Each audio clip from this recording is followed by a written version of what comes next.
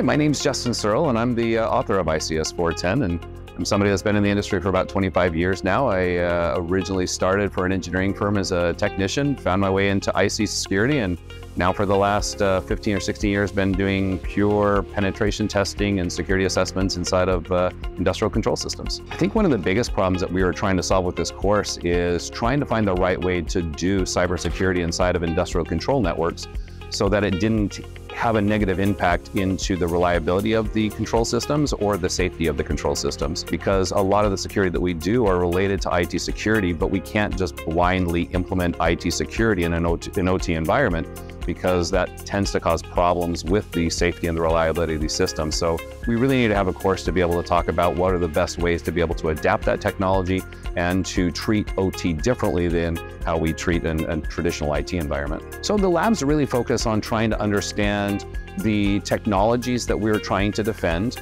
to understand what are some of the actions that the attackers are performing, the attacks they are doing, by having the students actually perform those attacks, as well as going through and having the students perform some of the same defensive techniques or hardening techniques that we would actually do inside of the field. Another thing students really enjoy is the fact that one of the major goals as an author of this course is to try to make sure that we have actionable items that people can actually do when they get back to the office, because we want them to be able to accomplish something when they get back to the office and be effective at what they've actually learned. And the fact that this class is offered in 3 different formats where they can come and take it in person, they can go ahead and they can take it virtually online with a live instructor to still have that live interaction, or to be able to take it at their own pace via on-demand over a 4-month period with subject matter experts at their beck and call whenever they have a question that can escalate things directly back up to me if needed. It makes it a very, very flexible format for the course. If you want to learn more about ICS410, head on over to sans.org/ICS410 to learn more about the course and